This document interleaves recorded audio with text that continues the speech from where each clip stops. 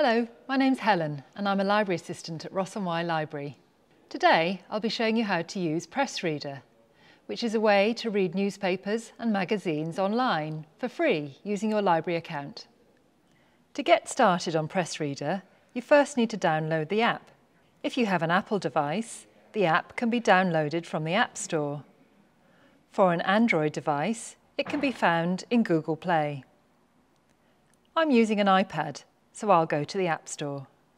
Within the App Store, type in PressReader and then download the app, which may take a few minutes. Open the app. On the bottom of the screen, tap Sign In. Tap the blue Libraries and Groups circle. Tap Select Library or Group. Begin to type in Herefordshire Libraries. Tap on Herefordshire Libraries. Type in your library card number, which is the 8-digit number found on the front of your library card under the barcode. Then tap on the green Sign In button. Enter your email address,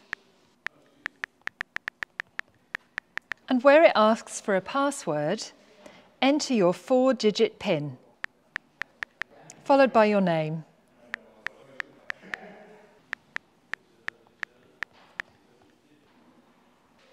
You're now on the PressReader homepage, where you'll see the many newspapers and magazines that you have access to through your library PressReader account.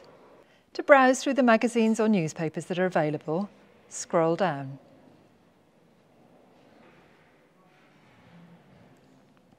To search for a particular publication, use the search box at the top of the screen. Today, we'll look for Good Food magazine. Swipe left and right to browse through the magazine. You'll also have the option to listen to an audio version of the magazine, which will be read out to you. Tap anywhere on the screen and tap the 3 dots at the bottom of the screen. Tap on Listen next to the headphone symbol.